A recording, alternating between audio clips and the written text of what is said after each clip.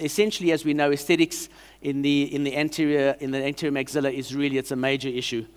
And when we're dealing with multiple implants, the issue doesn't magnify tenfold, it magnifies 100-fold, and our problems become bigger and bigger and bigger. And the problems associated with are absolutely huge.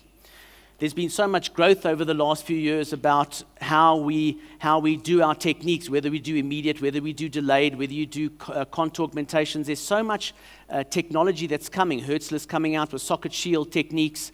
We've got Uli Grunder with the connective tissue grafting at the same time, and all sorts of wonderful techniques that are coming out to help us and develop these techniques that we have. Now, obviously, we know buccopalatal tissue collapse. It's all kind of stuff we know. We know about gingival recession. This has been highlighted over the last few years. Long-term aesthetic success. It's really something that's been drummed into us. And we know that this is a problem. But our biggest issue really is the loss of papilla.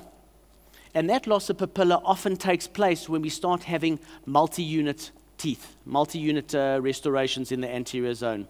And that's really where we kind of all fall short. And, you know, I think this is the kind of case. We were talking, Steve Eckert was talking about a guy who said, God, me, at the speaker training yesterday. This is the kind of case where we all realize we're not God and we just work for him.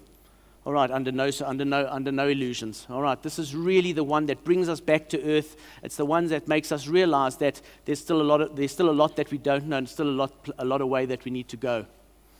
So what I want to do is I want to take you through this case that we've been treating in our practice, a stunning lady that we've been treating in our practice since 2006. And the restorative work is done by my partner and colleague, Dion de Villiers, and I left out there, and I must mention, also by FK Dental. They're the only lab in Cape Town, I believe. Okay, by Grant Peak. He's here also tonight. So all the restorative work was done by him.